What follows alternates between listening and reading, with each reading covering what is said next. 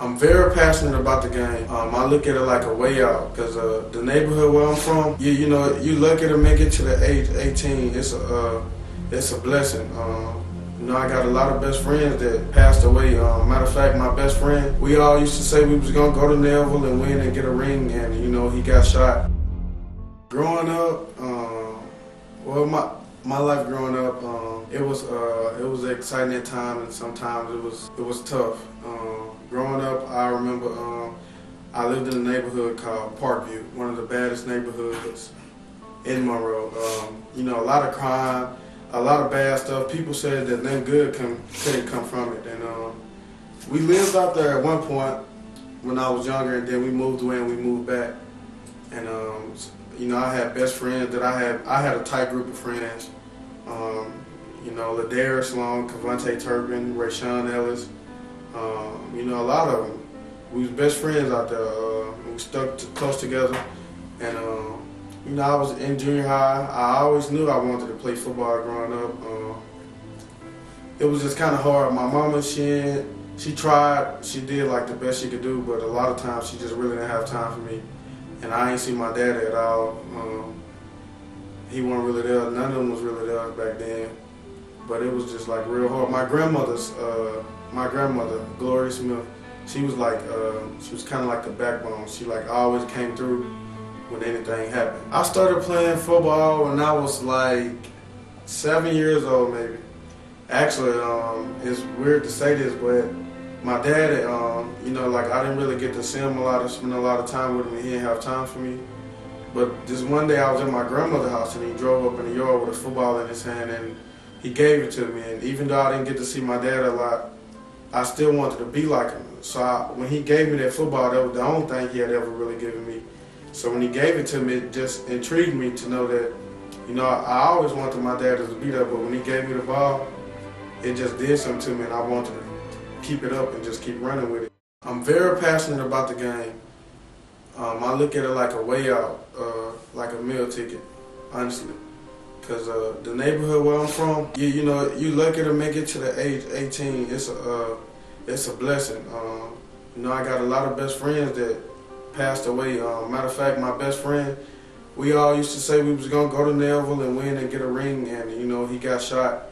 Me, him, and Cavante Turpin, that was our goal. And you know, and Terrence Butler, all us, we was best friends. The goal was to just be successful. But at the time, our actions weren't in line with our goals, and we didn't have no guidance. And you know, he ended up dying from a drive-by shooting. My goals at Neville was to win a state championship and to like get recruited and just be able to go to college and get a free education. My legacy is, I mean, I honestly feel like I was the greatest. I mean, I played D-line like the first 3 years of my career, and I was very good. And my senior year, I had to switch over and play offensive line. That they taught me how to play this position in a week, and after a week, I was better than everybody else in the district. It was great to have been a player for Neville High School, and Neville High School changed my life tremendously because when I got there, it ended up bringing me closer to one of my best friends. Now his name Courtney Wallace. Great mentor, kind of role model. You know, I look up to him, and I'm older than him, but he's one of my best friends. His family also stepped into my life. I really appreciate his mom and his dad and the stuff that they have done for me to help me get to where I'm at, and I'm just real blessed to have them. And you know, not only them, I had a lot of other people in my corner fighting for me. When I was younger, my mama, she never could come to the games. My dad and them, they never came to the games. And my other best friend, Daniel Collins, his mother, Susan Collins, and her family and all of them, they took me in like I was theirs. Sue Collins hasn't missed a game since Pee Wee football. If it was a junior high game, if it was a high school game, if it was a scrimmage, even when I wasn't playing on the field, you know, they was there. And I just want to say thank you to everybody that helped me get to where I'm at now. The recruiting process. It's been good so far. Sometimes it's been kind of hard. You know, people told me at first how I was too short and how I wasn't gonna make it, or nobody was gonna want me. And you know, one day I got hooked up with Get Recruited 365, and Marcus Beckwith, he came, took some pictures of me, recorded some of my film and sent it off to colleges. And then one day I started getting invites to Nike camps, Rivals camps, college letters started to appear, and it just all fell out the sky after that. I got a few schools that have offered me, that's recruiting me really hard. North Texas was recruiting me real hard. Nickel State was. Western Kentucky was. Actually, I listed Western Kentucky as my top school in my Rivals camp interview. I listed them as my top school at one point in time. University of Arkansas Monticello was recruiting me real hard. Even Middle Tennessee called me. Troy was a little bit. Even Texas Southern. So it was great. It's all great to just been being recruited. He's actually one of the coolest people that you've ever been around and get to know. He has a history that people often think about and sometimes might affect him, but he still don't let none of that get to him. He's been through a lot. He's seen a lot. He's actually seen death happen in front of him. So, like right next, his best friend got killed right next to him. So he's a testimony, living testimony. And I think he's actually one of the coolest people to be around. Well, from freshman year to now, I can remember a point in time where he was just getting in trouble a lot. And, couldn't stay out of trouble, always in office and stuff like that. And I can remember, I know it was hard for him to transfer from D-line to O-line, because I can remember we was at a track practice and coach walked up to him and told him that he was going to be playing offensive line. So he had to start liking him or whatever. And Mikorri, he got upset. He was just like, I'm not playing offensive line. He went to the other coaches and like, coach, he trying to make me play offensive line, and he just eventually had to learn how to take that. And he played offensive line and actually probably is one of the best guards in the state of Louisiana.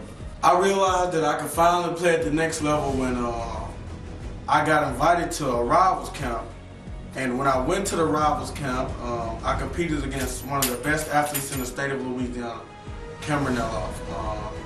I'm not going to brag on myself because I'm a very humble young man, but I did exceptionally well against Cameron Neloff and a lot of other players at the Rivals camp. And it gave me a rating, and college coaches finally started to look at me.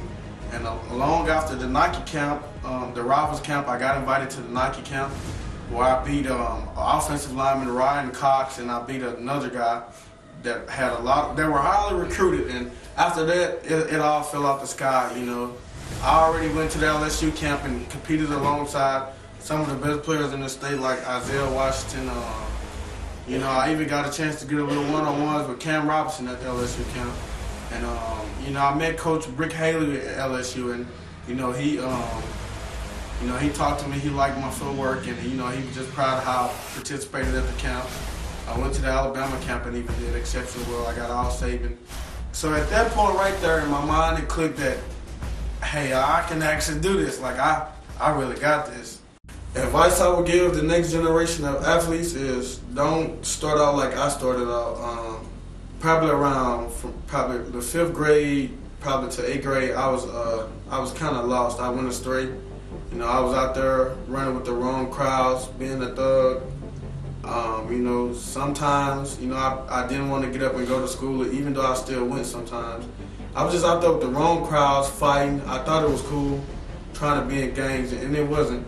Actually, I paid a tremendous price for that.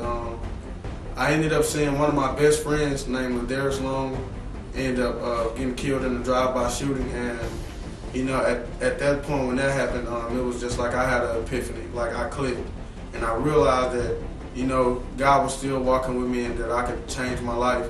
My name is Mikorri Reese, and as of now, I'm committed to the University of Arkansas Monticello, go Bull Weevils, where I plan to go there and end up getting drafted to the NFL.